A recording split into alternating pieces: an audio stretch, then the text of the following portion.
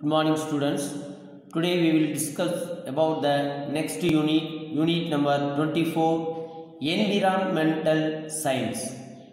Unit 24, Environmental Science. Environmental means நம்மை சுற்றியுள்ள surroundings, nature.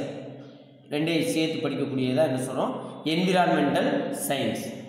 இப்போ அதை பற்றி ஹெலன் கெல்லர் அப்படிங்கிற ஒரு ஸ்லோகன் சொல்லியிருக்காரு. என்ன அப்படின்னா, nature has the power to refresh and renew.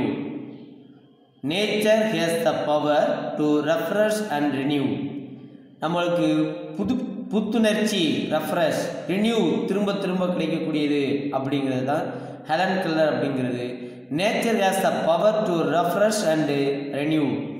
நேச்சருக்கு தான் அந்த பவர் இருக்குது, ஒரு ரெஃப்ரெஷ் பண்ணக்கூடியதுக்கும் திரும்ப திரும்ப கிடைக்கக்கூடியதுக்கும் அப்படின்னு. Elements of nature continuously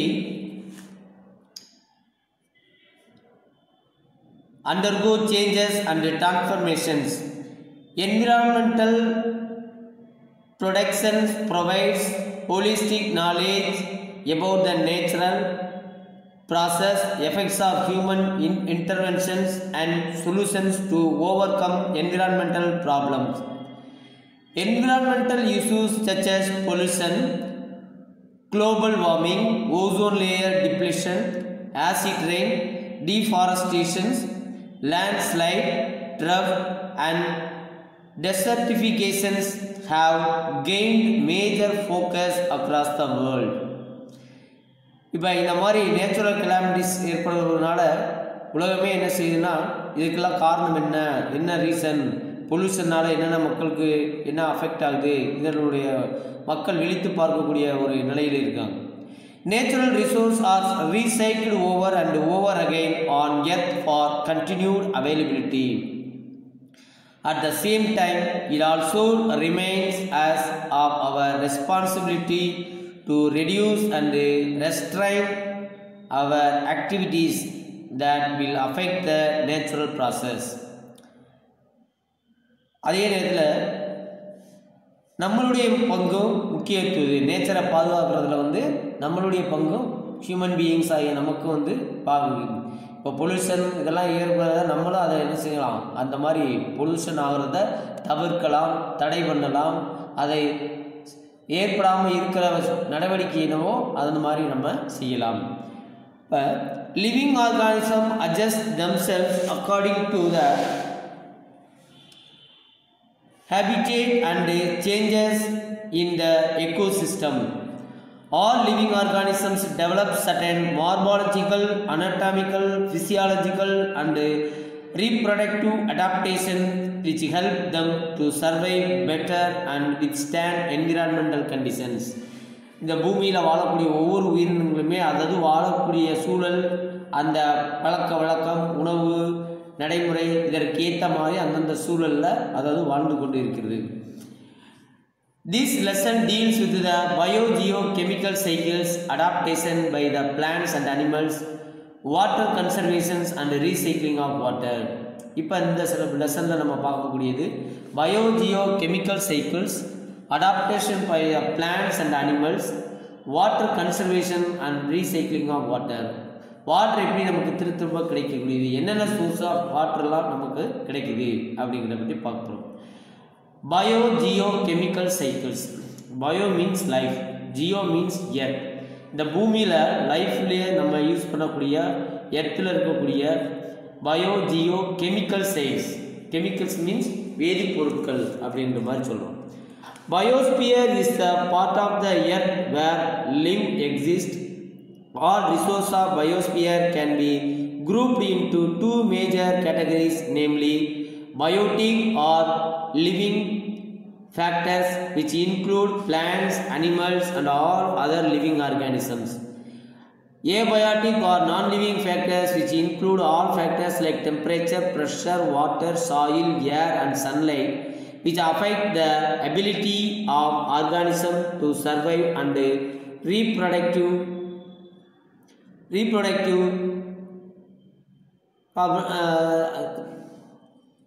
organisms. Biotic non-living factors which include the factors of the temperature, pressure, water, soil, air and sunlight, which affect the ability of organisms to survive and reproduce. There is a constant interaction between biotic and abiotic components in the biosphere and makes the biosphere a dynamic and stable system. Cyclic flow of nutrition between non-living and living factors of the environment are termed as biogeochemical cycles. அப்போ define biogeochemical cycles அப்படின்னா the cyclic flow of nutrition between non-living and living factors of the environment are termed as biogeochemical cycle. Some of the important biochemical cycles are: first one water cycle, second one nitrogen cycle, third one carbon cycle. இந்த மூணுமே நமக்கு மிக முக்கியமான லைஃப்பில் முக்கியமான water cycle. Water வந்து பல்வேறு சோர்ஸில் நமக்கு திரும்ப திரும்ப வாட்டர் கிடச்சிக்கிட்டு இருக்கு. அதே மாதிரி இந்த உலகத்தில் வந்து நைட்ரஜனுடைய பர்சன்டேஜ் அதிகமானது 72%, அதாவது ஆக்சிஜன் 22%, நைட்ரஜன் வந்து 78%, 1% வந்து அதர் எலிமெண்ட்ஸ் கிடைக்குது. அதில் நைட்ரஜன் எப்படி நமக்கு திரும்ப திரும்ப கிடைக்குது அப்படிங்கிறத நம்ம படிக்க போகிறது தான் நைட்ரஜன் சைக்கிள். அதேமாதிரி கார்பன் சைக்கிள். இப்போ first we start from water cycle. Water cycle அப்படின்னு சொன்னால் வாட்டர் வந்து எப்படி நமக்கு திரும்ப திரும்ப ஒரு சைக்கிள் கிடைக்குது. Water cycle R hydrological cycle is the continuous movement of water on earth. In this process, water moves from one reservoir to another by process such as evaporation, sublimation, transpiration, condensation, precipitation, surface runoff and infiltration, during which water converts itself to various forms of liquid, solid and vapor. இதில் பார்த்தீங்கன்னா first evaporation. இப்போ water வந்து நம்ம heat பண்ணுறோம் அல்லது கடலில் இருக்கக்கூடிய சீல இருக்கக்கூடிய வாட்டர் பூரா ஹீட்டில் அப்படியே எவாப்ரேட் ஆகுது. இந்த ப்ராசஸ் பூரா என்ன சொல்லணும்னா எவாப்ரேஷன். சப்ளிமேஷன், இப்போ ஐஸ் வந்து அப்படியே மெல்ட் ஆகி டக்குன்னு தண்ணி ஆகிடுது, சில நேரம் அதுலேயே ஹீட் ஆச்சுன்னா எவாப்ரேட் ஆகுது. அப்போ எவாப்ரேஷன்னா என்னென்னா ஒரு சாலிட் லிக்யூட் ஸ்டேஜ் வராமல் டைரெக்டாக வேப்பர் ஸ்டேஜ் போச்சுன்னா அந்த மாதிரி இதுக்கு எவாப்ரேஷன் சொல்கிறோம். இந்த மாதிரி வரும்போது இது வந்து ஐஸ் மாதிரியே வந்து ஒரு சாலிட் பார்ட்டிகிள் இருக்கும், அது டக்குன்னு அப்படியே எவாப்ரேட் ஆகி காணாமல் போயிடும். இந்த ஃப்ரீசர் பின்னாடி அதுக்கு பின்னாடிலாம் இந்த மாதிரி ஒரு எவாப்ரேஷன் ஆகக்கூடிய வாட்டர் மாலிகுல்ஸ் காணப்படும். அதே மாதிரி டிரான்ஸ்பிரேஷனுங்கிறது வாட்டர் பிளான்ட்ஸ் வந்து எவாப்ரேட் ஆகி வாட்டர் மாலிகுல்ஸில் கடத்தக்கூடியது வந்து டிரான்ஸ்பிரேஷன். கண்டென்சேஷன், கிளவுட்ஸ் வந்து குளிர்ந்து மீண்டும் மழையாக வர்றது பேர் கண்டென்சேஷன். ப்ரெசிபிடேஷன், இப்போ ஐஸ் மாதிரியோ அல்லது சாலிடாவோ மாறக்கூடிய ஸ்டேஜுக்கு தான் ப்ரெசிபிடேஷன். அடுத்து சர்ஃபேஸ் ரன் ஆஃப். இப்போ தண்ணியுடைய கேரக்டர் குணம் என்ன அப்படின்னா தண்ணி ஒரு இடத்துல இருந்து மேலிருந்து கீழே நோக்கி ஓடக்கூடிய பண்பு உள்ளது, அதுக்கு பேர் தான் ரன் ஆஃப். அண்டு இன்ஃபில்ட்ரேஷன், அந்த ஓடக்கூடிய இப்போ மலை ஆறுகள்லேருந்து ஓடக்கூடிய வாட்டர் அடுத்து பூமிக்குள்ளே போகும்போது ஃபில்டர் பண்ணி போகுது. அடுத்து touring which water converts itself various forms of liquid, solid and vapour. அதே மாதிரி வாட்டர் ஒன்று தான் 3 ஸ்டேட்லேயும் இருக்கக்கூடியது, லிக்யூட்லேயும் இருக்குது, சாலிட்லேயும் இருக்குது, வேப்பர்லேயும் இருக்குது. இப்போ ஒன்று ஒன்றா பார்க்குறோம். Evaporation is a type of vaporization where liquid is converted to gas before reaching its boiling point. Water evaporates from the surface of the earth and water bodies such as oceans, seas, lakes, ponds and rivers. Sublimation is a conversion of solid to gas without passing through the intermediate liquid phase. Ice sheets and ice caps from north and south poles and ice caps on mountains get converted into water vapor directly without converting into liquid. Plants. அடுத்து transpiration. Transpiration is the process by which plants release water vapor into the atmosphere through stomata in leaves and stems. Condensation is the changing of gas phase into liquid phase and is the reverse of vaporization. At higher altitude, the temperature is low. The water vapor present in their condenses to form very tiny particles of water droplets. These particles come close together to form cloud and fog. Precipitation. Due to change in wind or temperature, clouds combine to make bigger droplets and pour down as precipitation or rain. Precipitation includes drizzle, rain, snow and hail. Runoff.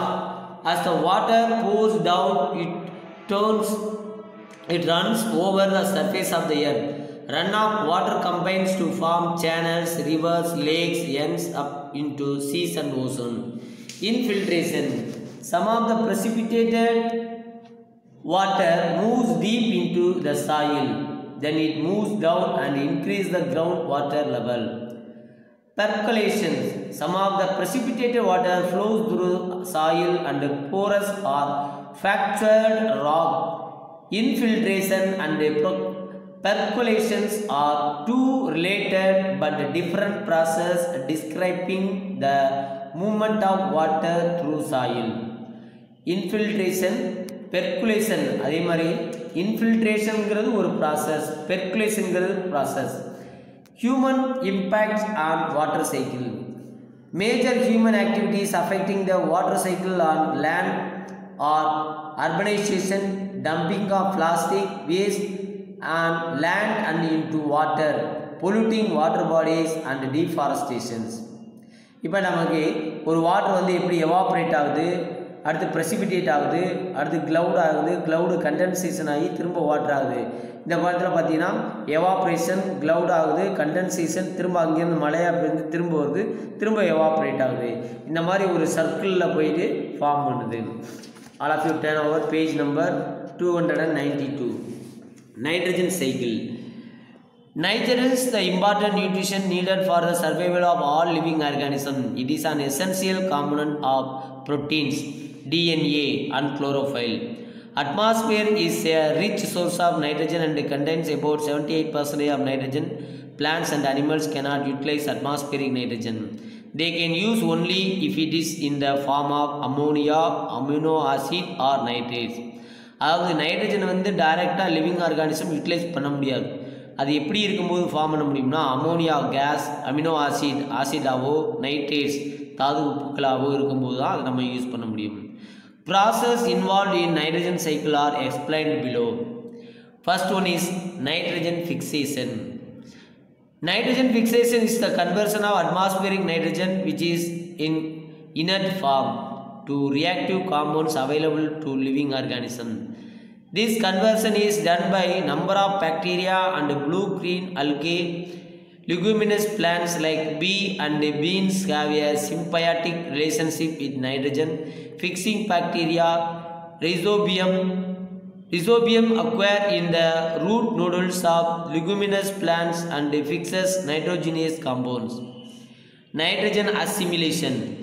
Plants absorb nitrate ions and use them for making organic matter like proteins and nucleic acid. Herbivorous animals convert plant protein into animal proteins. Carnivorous animals and synthesize protein from their food. Ammonifications.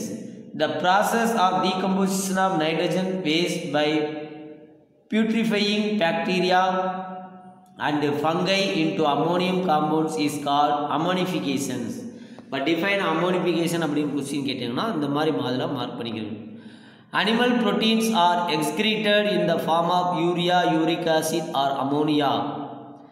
The putrefying bacteria and fungi decompose these animal proteins, dead animals and plants into ammonium compound. Nitrification. இதில் வந்து அட்மாஸ்பியரில் nitrogen எப்படி இருக்குது அப்படிங்கிறத சொல்கிறாங்க. இப்போ plants வந்து லெகுமின்ஸ் plants வேர் முண்டுகளில் அந்த வேர்களில் வந்து என்ன இருக்குன்னா நைட்ரஜன் இருக்கும். அதை அனிமல்ஸோ அதை சாப்பிட்டு எடுத்துகிட்டு இதனுடைய கழிவுப் பொருளிலிருந்து திரும்ப அதை எடுத்துக்கு வந்துடுது. இப்படி ஒவ்வொரு இதுலேருந்தும் அப்படியே ஒரு ரொட்டேஷன் ஆகிட்டு இருக்குது. இதை தான் என்ன சொல்லணும்னா ஃபிக்சேஷன் ஆஃப் நைட்ரஜன் அப்படின்னு சொல்கிறது. Next nitrification. The ammonium compounds formed by ammonification process are oxidized to soluble nitrates. This process of nitrate formation is known as nitrification. The bacteria responsible for the nitrifications are called as nitrifying bacteria. Microorganisms involved in nitrogen cycle. Role played in nitrogen cycle. Nitrogen fixation. Name of the microorganism. இதில் மைக்ரோஆர்கானிசம்ங்கிறத மண்ணில் எர்த்தில் இருக்கக்கூடிய அசிட்டோஃபாக்டர், ரிசோபியம், blue green algae இதுகெல்லாம் வந்து நைட்ரஜனை fix பண்ணுறதுல involve ஆகும். அதே மாதிரி ammonification, beautifying bacteria, fungi. நைட்ரிஃபிகேஷன்ஸ், nitrifying bacteria, நைட்ரோசோமானஸ், நைட்ரோஃபாக்டர். டென்ட்ரிஃபிகேஷன்ஸ், டென்ட்ரிஃபையிங் bacteria, Pseudomonas. இந்த micro ஆர்கானிசம்லாம் nitrogen சம்பந்தப்பட்ட இந்த பொருள்களை நிர்ணயம் பண்ணுறதுல பங்கு வகிக்கிறது. They participate that fixation of nitrogen compounds and nitrogens. Next, denitrifications. Nitrification வந்து deficiency ஆகிறது தான் denitrification சொல்லுவோம். Free living soil bacteria such as Pseudomonas sp reduce nitrate ions of soil into gaseous nitrogen which enters the atmosphere. Human impacts on nitrogen cycle. Burning of fossil fuels, applications of nitrogen based on fertilization and other activities can increase the amount of biologically available nitrogen in the ecosystem. Nitrogen applied to agriculture fields enters rivers and marine systems. It alters the biodiversity, changes the food web structure and destroys the general habitat. Next we will discuss about carbon cycle. Carbon occurs in various forms on earth. Charcoal, diamond and graphite are elemental forms of carbon. Combined forms of carbon include carbon monoxide, carbon dioxide and carbonate salt. All living organisms are made up of carbon containing molecules like proteins and nucleic acid. The atmospheric carbon dioxide enters into the plants through process of photosynthesis to form carbohydrates. From plants it is passed on to herbivores and carnivores during respiration. Plants and animals release carbon into atmosphere in the form of carbon dioxide. Carbon dioxide is also returned to the atmosphere through decomposition of dead organic matter, burning of fossil fuels and volcanic activities. Human impacts on carbon cycle. இந்த carbon சைக்கிள்னு சொல்லும்போது இதில் ரொம்ப முக்கியமான பங்கு வகிக்கிறது என்ன அப்படின்னா plants. எப்படின்னா நம்ம யூஸ் பண்ணி லைஃப்பில் வெளியாகக்கூடிய தேவையில்லாத வாயுக்களான carbon monoxide, carbon di oxide இதை பூரா எது அப்சார்ப் பண்ணுது அப்படின்னா பிளான்ட்ஸ் அப்சார்ப் பண்ணிவிட்டு நமக்கு தேவையான வாழ்வளிக்கக்கூடிய உயிர் வாழ அவசியமான ஆக்சிஜனை கொடுக்குது. இந்த ஆக்சிஜனை வந்து நம்ம உள்ள ப்ரீத்திங் இன்ஹேல் அண்ட் அவுட்ஹேல் அப்படி பண்ணும்போது 16% ஆக்சிஜன் உள்ளே போய் அதில் 4% ஆக்சிஜன் மட்டும் அப்சார்ப் பண்ணப்படுது, மிச்சம் பூரா வெளியில் வருது. அந்த வெளியே வரக்கூடிய carbon di oxide, carbon monoxide வாயுக்களில் வந்து நமக்கு சுத்திகரித்து பண்ணக்கூடியது, ஃபில்டர் பண்ணி கொடுக்கக்கூடியது, எல்லா வேலையும் பார்க்கக்கூடியது எது அப்படின்னா இந்த பிளான்ட்ஸ். அப்போ இந்த நம்மளை வாழ வச்சு நம்மளுக்கு உயிரை இருக்க வைக்கவும் உயிர் வாழவும் பங்கு கொள்ளக்கூடிய முக்கியமான பிளேஸில் எது இருக்குது அப்படின்னா பிளான்ட்ஸ். நம்ம உயிரோடு இருக்க மூச்சு வாங்குறதுக்கு தேவையான ஆக்சிஜனை கொடுக்குது. ரெண்டாவது அந்த கார்பன் டை ஆக்சைடு அதை எடுத்துக்கிட்டு கார்போஹைட்ரேட், புரோட்டீன்ஸ், மாவு பொருள், பழங்கள், சீட்ஸ், இலைகள், லீவ்ஸ் இந்த மாதிரி டிஃப்ரெண்ட் பார்ட்ஸில் வந்து நமக்கு உணவாக பயன்படுது. Human impacts and carbon cycle. More carbon moves into the atmosphere due to burning of fossil fuels and deforestation. Most of the carbon in atmosphere is in the form of carbon dioxide. Carbon dioxide is a greenhouse gas. By increasing the amount of carbon dioxide, Earth becomes warmer. This leads to the greenhouse effect and global warming. Next, adaptation of plants. The plants வந்து அதனுடைய ஏரியாவுக்கு தக்கன அதோட adapt ஆகிருக்கும். இப்போ பாலைவன தாவரங்கள் பார்த்தீங்கன்னா எப்படி இருக்குன்னா கட்டைன்னு அந்த ஸ்டெம் பகுதி நீரை சேமித்து வைக்கிற மாதிரி இருக்கும். அதனுடைய லீஃப் வந்து முள் மாதிரி மாறி இருக்கும். ஏன்னா அது வந்து அதிகமாக டிரான்ஸ்போரேஷன் நடத்த முடியாது, ஏன்னா அதுக்கு வாட்டர் கிடைக்கிறதே பெரிய விஷயம். அப்போ அதுக்கேற்ற மாதிரி ஒரு சில மாடிஃபிகேஷன் ஏற்படுத்தி வாழக்கூடியது தான் சொன்னோம்னா adaptation of plants. Any feature of organism R it's part that enables it to exist under conditions of its habitat is called adaptation. அப்போ டிஃபைன் அடாப்டேஷன் கேட்பாங்க. On the basis of water availability, plants have been classified as hydrophytes, xerophytes, mesophytes. அடாப்டேஷனை பொறுத்து தாவரங்களை 3 வகையாக பிரிக்கிறோம். Hydrophytes, xerophytes, மிசோஃபைட்ஸ். First வந்து hydrophytes. Plants growing இன் R near water R கால் hydrophytes. நல்ல நீர்நிலைகள் பக்கத்தில் இருக்கக்கூடியது, அந்த மாதிரி சூழலில் வாழக்கூடிய தாவரங்களுக்கு பேர் தான் என்ன அப்படின்னா hydrophytes. Hydrophytes may be free floating R submerged plants living in lakes, ponds, so shallow water, marshy lands and marine habitat. Hydrophytes face certain challenges in their habitat. They are availability of more water than needed. அந்த தாவரங்கள் நீர்நிலைகளில் வாழக்கூடிய தாவரங்களுக்கு சில challenges என்னென்னா, தேவைக்கு அதிகமான water கிடைக்கும். Water current may be damage the plant body. Water levels May change regularity. Maintain buoyancy in water. Next, adaptation of hydrophytes. Roots are poorly developed as in hydrilla or absent in Wolffia. Plant body is greatly reduced as in lemna.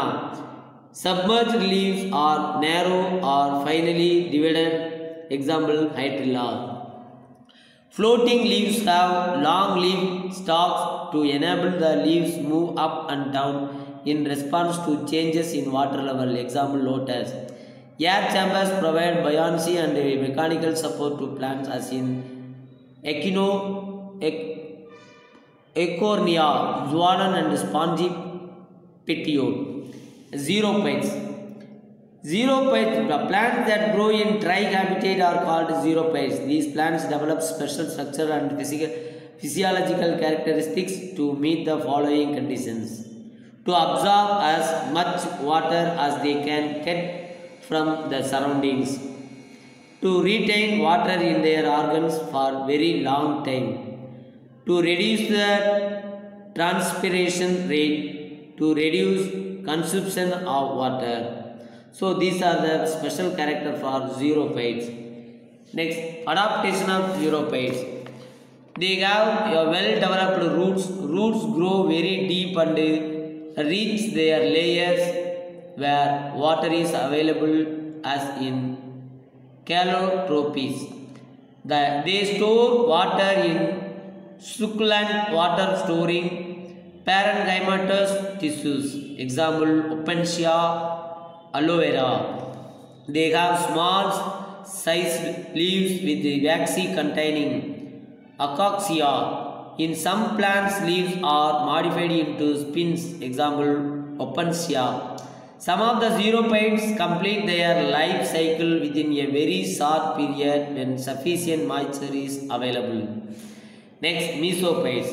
Mesophytes are common land plants which grow in situations that are neither too wet nor too dry. They do not need any extreme adaptations.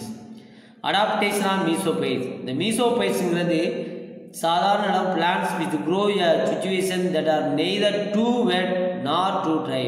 ரொம்ப ஈரமும் இருக்குன்னு சொல்ல முடியாது, ரொம்ப காஞ்சதாகவும் இருக்கும், மழை இல்லாமல் தண்ணி இல்லாமல் இருக்குன்னு சொல்ல முடியாது, மீடியமாக இருக்கக்கூடியது. Adaptation of mesophytes.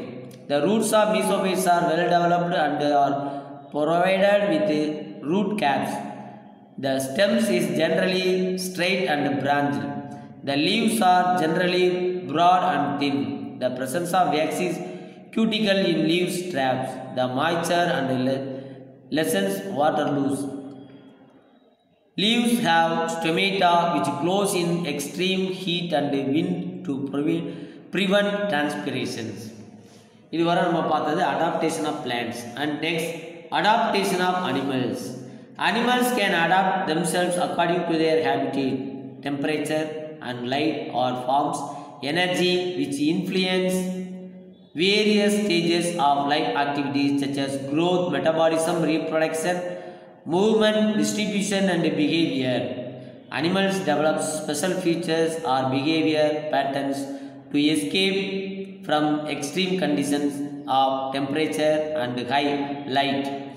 In this context, let us study about the adaptive features of bat and earthworm.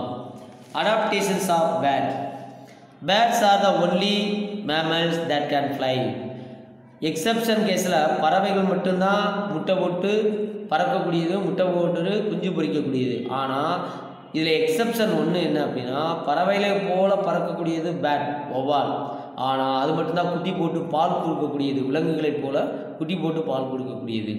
அது எப்படி அடாப்ட் ஆகிருக்கு அப்படிங்கிறத பற்றி இதை பார்க்க போகிறோம். Birds R the only mammals that can fly. Mostly birds live in caves. Apart from caves, bats also live in trees, hollowed logs and rock crevices. They are extremely important to humans as they reduce insect population and help to pollinate plants. Adaptations of bats in the relations of their habitat are explained below. Nocturnality. Bats are active at night. This is a useful adaptation for them, as flight requires a lot of energy during day. Their thin black wing membrane patagium may cause excessive heat absorption during the day.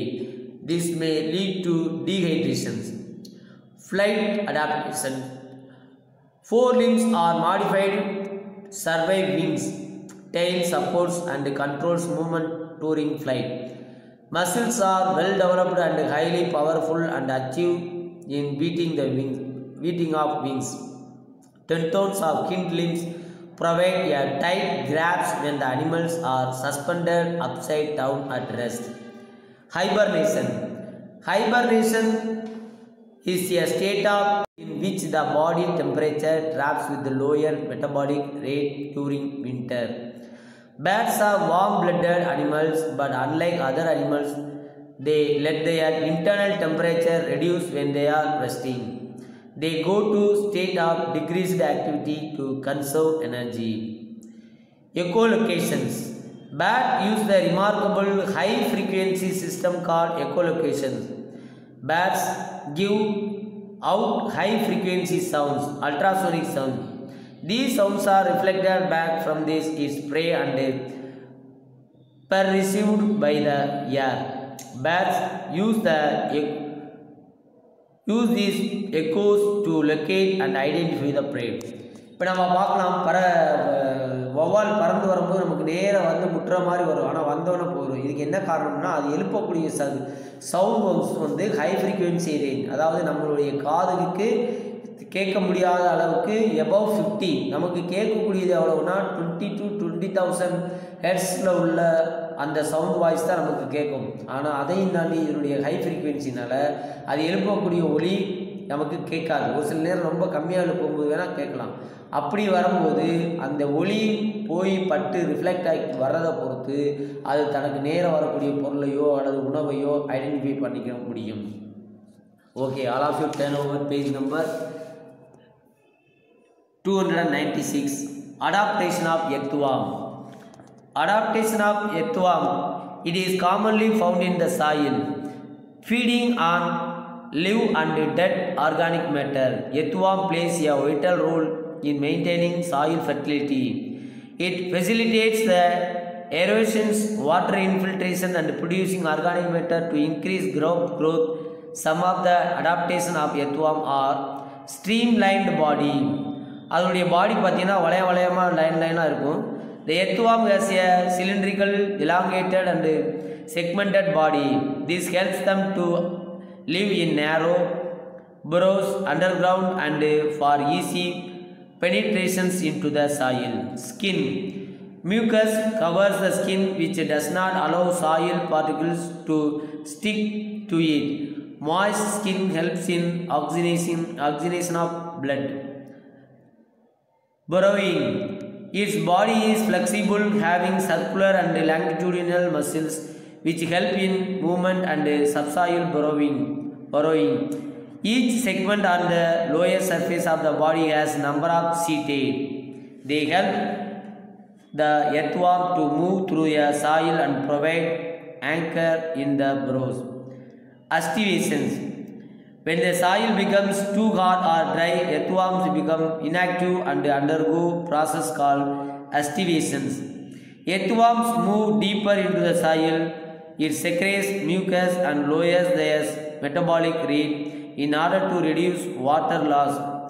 They remain dormant until conditions become favorable. They come out of their burrow during rainy seasons. Nocturnality. Earthworms are sensitive to light. It has no eyes but can sense light through light sensitive cells, photoreceptors, present in their skin. They react negatively to bright light. Phototropic. It remains in its burrow during the day to avoid light. Okay students, thank you one and all. We will meet next class.